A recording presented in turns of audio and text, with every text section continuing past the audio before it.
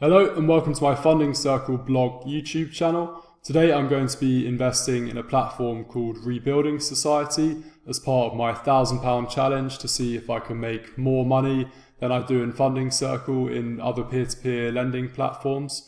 Rebuilding Society is similar to Funding Circle in some ways. It also lends to SMEs, is mainly unsecured lending, and so has very high rates comparable to what you can get on Funding Circle. There's also a secondary market which will allow us to actively invest and buy and sell the loans that we've bought on the platform with other investors. But there are also quite a few differences. The first one to note is that the platform and the layout is, in my opinion, a bit more basic than what Funding Circles is. But I'm more interested in the substance of the platform, so I'm not too bothered about the aesthetics. One thing to point out is that the way you put money into the platform is a bit different to other platforms as well. You have to press a button to let them know how much money you're going to put in, and then you have to actually go into your online banking account and transfer the money to their account. After which they will credit your account balance on the platform. I can't say I sort of liked that process. It wasn't as direct and instantaneous as the way you can deposit funds on Funding Circle. But I received my account balance within about an hour, so it wasn't too bad in the end. I'm going to have a look at the net returns on this platform to begin with. And the reason for that is if you do any online research about Rebuilding Society, or if you read about it on reviews or forums, it tends to get a lot of criticism. And I think when you look at the histogram, it's quite obvious to see why. The returns on this platform are pretty wild. They can range quite a lot, so the volatility is probably higher than Funding Circle, which is already considered quite a volatile platform because it's unsecured lending and has higher interest rates. Now, a lot of people have lost money on that. That's part of that volatility, and you can see that those losses can go anywhere towards 20% and above.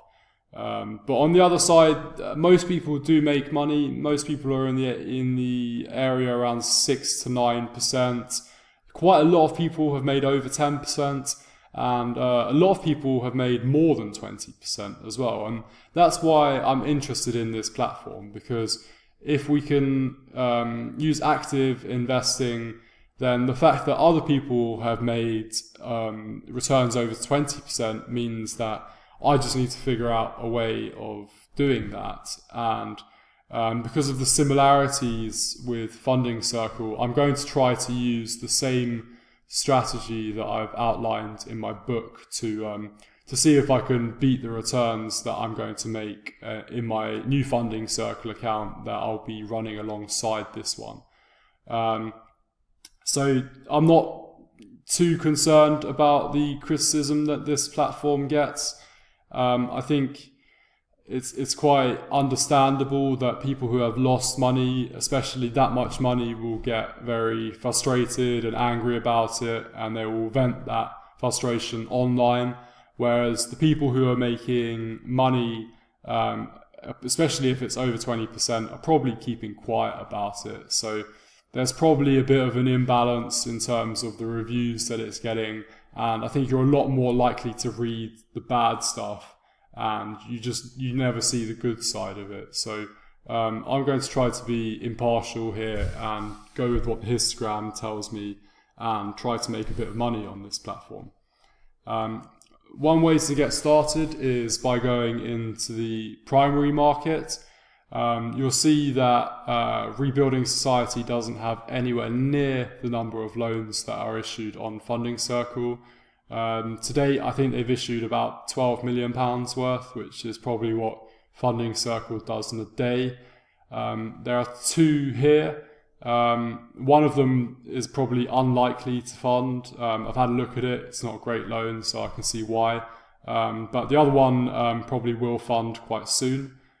So this is a way that you can get involved, and it's kind of better in a way, because if you saw a loan on Funding Circle that was paying 19-20%, that loan would get placed within minutes. It's very unlikely that you'd be able to get hold of that on the primary market, whereas because Rebuilding Society doesn't have as many investors, it gives you more of a chance to get involved from the beginning.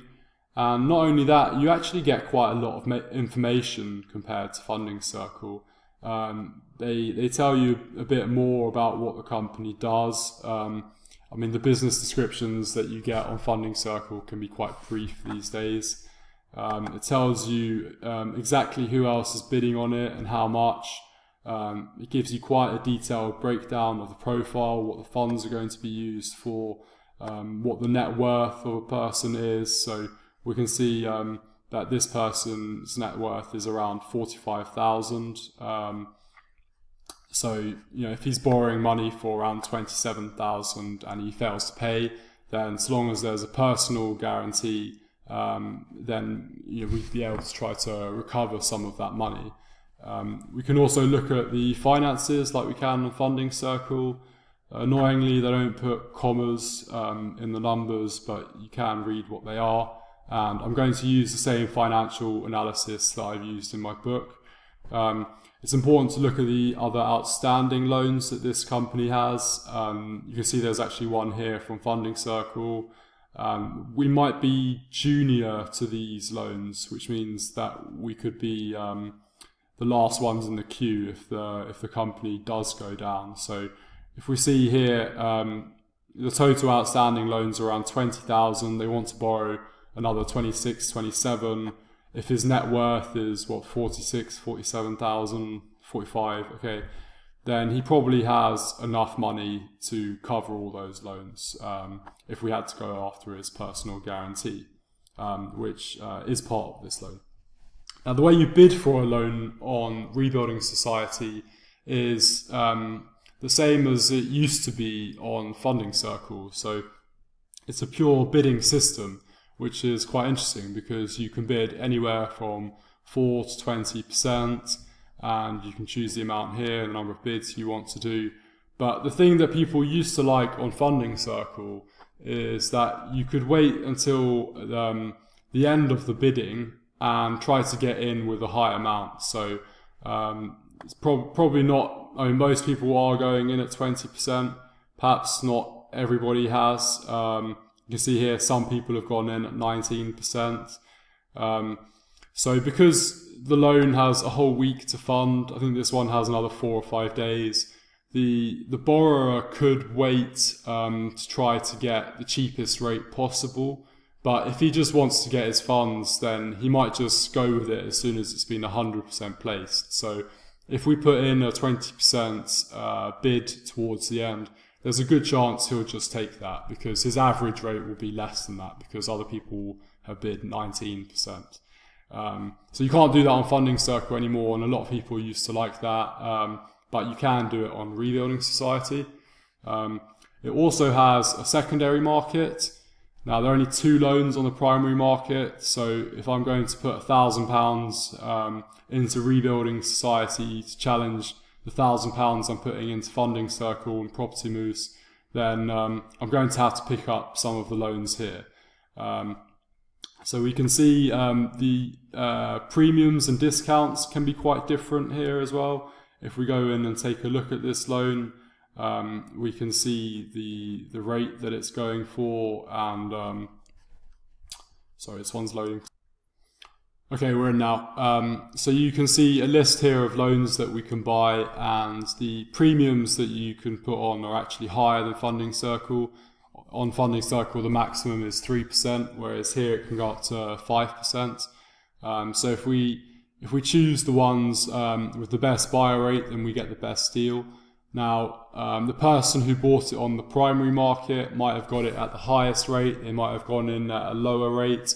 So sometimes you can have something with a lower premium but a higher rate.